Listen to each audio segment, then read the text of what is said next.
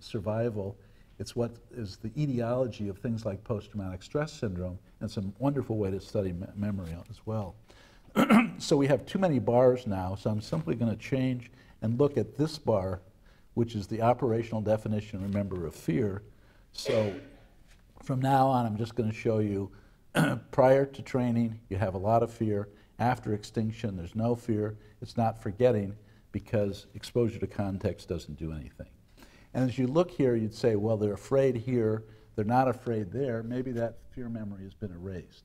But as I mentioned, there's a very large and important literature showing that extinction is not an erasure of that memory, but it's a new form of a memory. One of the classic studies was done by Mark Boughton.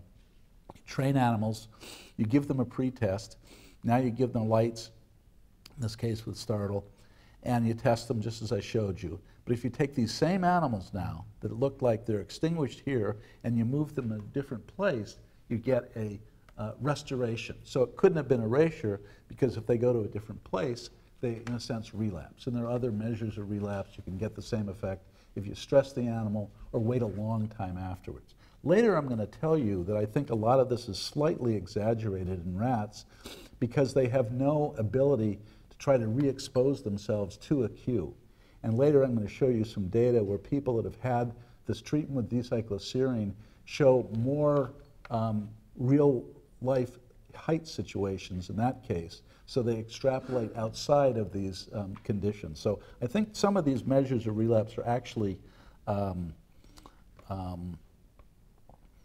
overstated in rats. So don't let Joe Ledoux tell you that extinction is not that good because of these measures of relapse, because they're not that bad in humans. Nonetheless, it is a form of learning, and there is a particular protein, the NMDA receptor, the N-methyl-D-aspartate receptor, or NMDA receptor, and this has been implicated in learning and memory in a variety of different situations.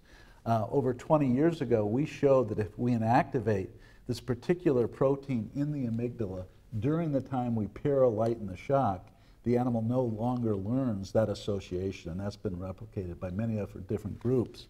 So we wondered then, if this receptor was generally involved in learning and memory, would it also be involved in extinction? So Bill Falls and Mindy Miserandino and I trained groups of animals to be afraid of the light, as I've been showing you. And then they had now cannulas, little tubes that went down into the amygdala, which we know is the critical fear center in the brain. And we infused them with either the vehicle or an NMDA antagonist called AP5. And now we tested them 2 days later, drug-free.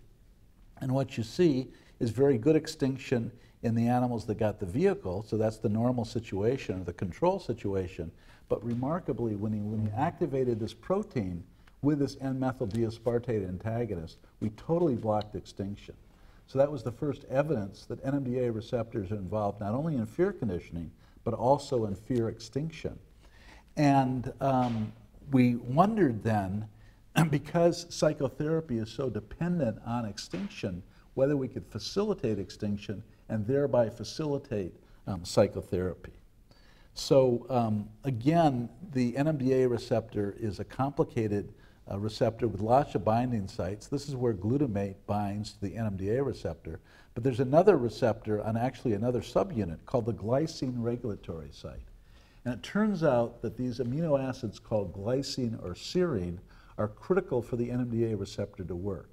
And furthermore, under certain circumstances, this receptor is probably not saturated because certain compounds, such as d-cycloserine, which is obviously an analog of serine, can bind to and make the NMDA receptor work better. So the idea is, if we could facilitate the activity of the NMDA receptor, could we facilitate extinction? Before we could do that, we had to do a little parametric study. And so what we did is we gave only 30 lights. I've been showing you everything with 60 lights and 90. So 60 is too much extinction, and 30 is kind of just right. So it's about 50% extinction. So now we're going to only use 30 lights and now give either d-cycloserine or saline. So this is work by Dave Walker and Kerry Ressler and Court Tug Liu and myself. So 3 groups of animals, we train them, we give them that pre-extinction test, they're all afraid, and now we give simply 30 lights with saline, and we get about 50% extinction. But if we add d-cycloserine and the 30 lights, we about get double that. And you can't give d-cycloserine all by itself. Oh, also, we're testing these animals 2 or 3 days later when d-cycloserine is long out of the system. So this is not an anxiolytic effect of d-cycloserine. This is an effect of d-cycloserine in facilitating this process of extinction. And you can't just give d-cycloserine, you have to combine it with the exposure, if you will. D-cycloserine by itself is not either anxiolytic or anxiogenic. It just seems to work by facilitating this learning process that we call extinction. Well, if you think about it, many forms of cognitive behavioral therapy are either explicitly exposure therapy or variants thereof. So simple phobias is probably the most obvious example. If you're afraid of snakes, you don't look at snakes, you don't touch snakes, you don't let them crawl around your neck. But if we can get you to start looking at pictures of snakes and then bring them in the office in a jar, let you finally touch them and learn that they're not all poisonous, as we know, that's a very, very effective treatment for so-called simple phobias. But people that have a panic attack, you take them back to where they had a panic attack, make them realize that they don't have it every time they go there, and that's a form of exposure therapy.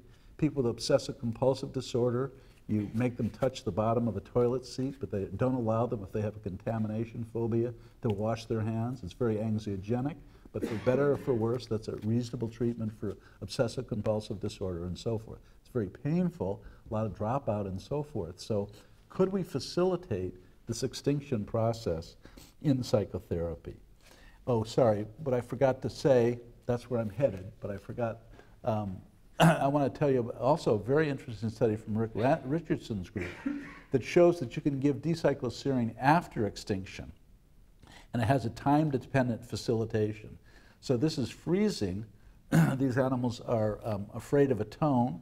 The saline animals freeze a lot, even after extinction, because they had a very small amount of extinction. If you come in right afterwards and give d-cycloserine after extinction training, you get a very substantial facilitation, that is a decrease in freezing.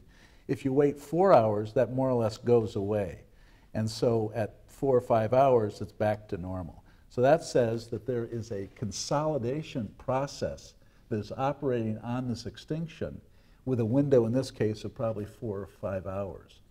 And we believe now that most of the effects of d-cycloserine are on this consolidation process. And because of that, we don't recommend giving the d-cycloserine very far in advance of psychotherapy, because you want to cover the consolidation period that is going on for a long time afterwards. We think we can extend this a little bit because we have some unpublished data now that d-cycloserine given 5 hours after, that is out of that consolidation window, can still facilitate extinction.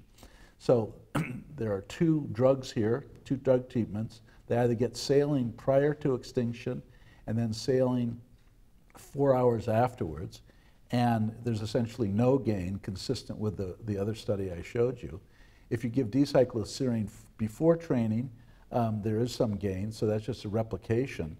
If you give saline the first time and now 5 hours later you give d-cycloserine prior to sleep, whereas testing 24 hours later out of drug-free, there's a marked facilitation, and giving it twice didn't seem to help. D-cycloserine does show very rapid tolerance, and one of the reasons that it hasn't worked as a cognitive enhancer is because of that tolerance.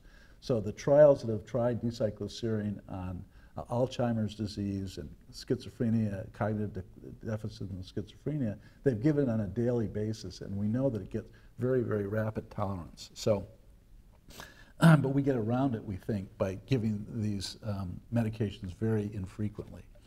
And there's a growing literature showing that d-cycloserine seems to work better in stressed animals. In fact, there are a couple of failures using college students and looking at d-cycloserine ability to facilitate, let's say, extinction of galvanic skin response and other kinds of things. These are healthy college students, and it hasn't worked in a group from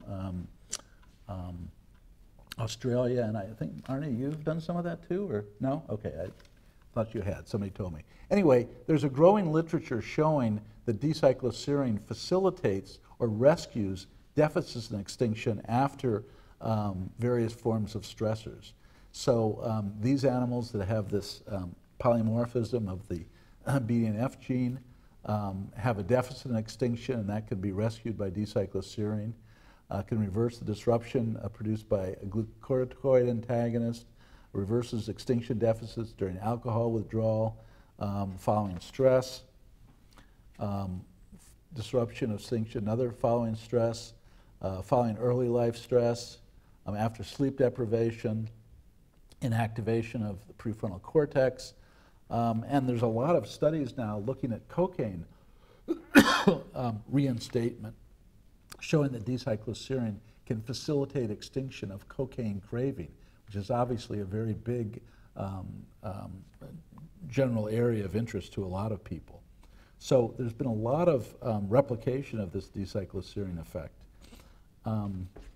And because of all that, Carrie Ressler, Barbara Rothbaum, and I did the first double-blind, placebo-controlled study using d-cycloserine in people that have fear of heights. Fear of heights is not a major psychiatric problem unless you have it yourself. These are people that don't fly, they hate to go up elevators. One of the people in the study was a very articulate school teacher, and she and I have been on lots of programs together, and she had to drive 45 minutes out of her way going both to school and back because she was terrified that she'd have a panic attack going over a high bridge in Atlanta. So it really impacts on their day. And so we chose people that have fear of heights because Barbara Rothbaum has been a pioneer in the use of virtual reality. So these people that I'm going to show you in a second, you know, everybody know what virtual reality is? Put on goggles, they're really TV cameras, and as you look around, it looks just like a real scene. So she has a virtual audience, and if I was looking at the virtual audience, there would not be a soul in this room, but as I look around, I would see Arne over here, and I would see you over here, and the camera, and so forth. Looks very real if you get into that. So that was the situation, and of course for experimental psychologists, it was perfect, because everybody gets exactly the same form of therapy. They get, and usually it takes about 8 sessions, so we purposely chose only 2 sessions of giving this virtual reality of fear of heights with either placebo or d-cycloserine. We used a couple of doses. I'm going to combine the doses because there wasn't a difference. We had a bunch of pre-test measures and post-tests. So this is what it looks like to the subject. They have the goggles on, and this is the elevator that they're going to ride up, and they're going to have to walk out on these catwalks. And I watched some of these subjects, and they are sitting there. It doesn't look very realistic, and of course it's not captured in this still. But these people are sitting there, there's nothing around there, and they're just absolutely white-knuckled. So people that are really afraid of heights, they really kind of get into this psychologically. This door is going to open here. They're going to have to walk out onto that catwalk. And when they do, when they look down, it's kind of like being in a big Hyatt hotel somewhere. So it's a very anxiogenic situation for these patients. And this is now the level of anxiety going from 100 means the most terrified you've ever been as a function of this virtual floor. So as you go up higher and higher in the virtual elevator, so it looks farther and farther down, you get a rather nice relationship by the level of anxiety in the floor. This simply shows the data from the first session, the first virtual reality session with the drug, and it shows that the drug is neither anxiogenic or anxiolytic. So d-cycloserine, as I said, does not reduce or enhance anxiety. We had a 1-week follow-up, but also a 3-week follow-up. So the drug is long out of the system. The half-life in a human is about 8 hours or something like that. So the drug is far gone at 3 months. And yet this was the gain. So what this is a difference going from the post minus the pre. So a negative score is down going. So this is improvement. The people that got 2 sessions with placebo have some gain, but not very much. The people that got d-cycloserine had a much, much greater significant gain. And as I said before, The most important thing is that when we test them and ask this woman, now do you drive over that bridge?